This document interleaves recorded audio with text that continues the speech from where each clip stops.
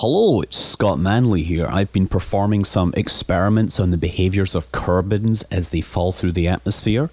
This is looking towards recreating MOOSE, which is an acronym for Man Out of Space Easily. However, I have been suffering a number of failures, especially with the small craft. The larger craft have more inertia and the accelerations are lower when the chutes deploy, so yeah, you can return on those, but that's not quite the MOOSE experience. Anyway, during these experiments, I have discovered that Kerbins have much lower wind resistance than the rest of the bits of the spacecraft. You see here, as we enter the upper atmosphere, this Kerbin in rocket pack mode is flying forwards as the rest of the wind is, or the air resistance is pulling the debris from his ship backwards.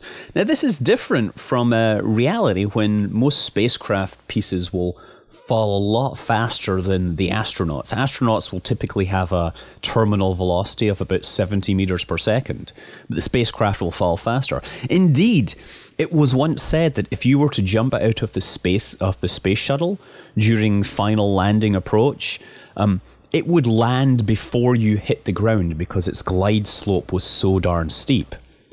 Anyway, if you're in rocket pack mode, you do catch some air wind resistance and your velocity is reduced to a few hundred meters per second.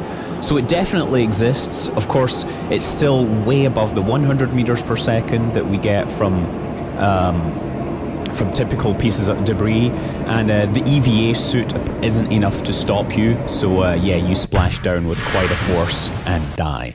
So yeah, I decided to put 3 guys up, one in a rocket pack, one just let go, and one in ragdoll. So I smash them in, and apparently I bounced off at 150 meters per second. So, well, we'll just have to follow this guy, because as he travels too far away from the rest of his crew, the game will remove them once they get too low in the atmosphere, because it doesn't want to do atmospheric physics.